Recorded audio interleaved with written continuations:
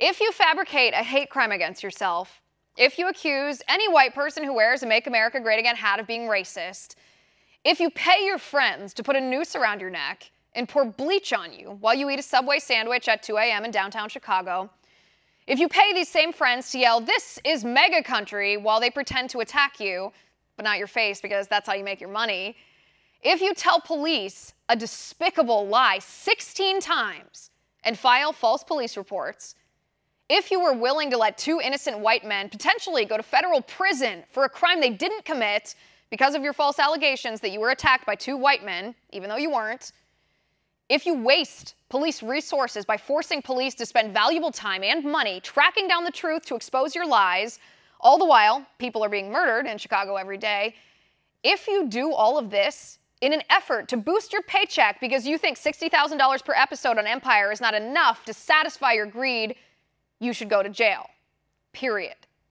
You thought white privilege was a thing? This is rich, elitist Democrat privilege. Do you think for 1 minute, if this situation were reversed, if a white Republican man in Chicago accused two black men of committing a hate crime against him, and it was later found out that the white man faked the hate crime, do you think that Republican would be let off with community service already served and 16 felony charges dropped? Not a chance. If there's evidence that exonerates Jussie Smollett and contradicts the evidence that proves he did fabricate this hate crime against himself, show us, please. If not, and I highly doubt we have proof that contradicts the sworn testimony of the two brothers, the check Jussie wrote to pay them to attack him, the camera footage of Jussie, the phone records, bank records, and video evidence of the brothers buying the attack gear, including the red hats,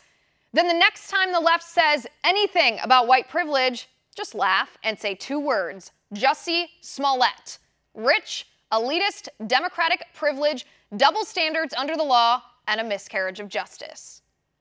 And that's my final point.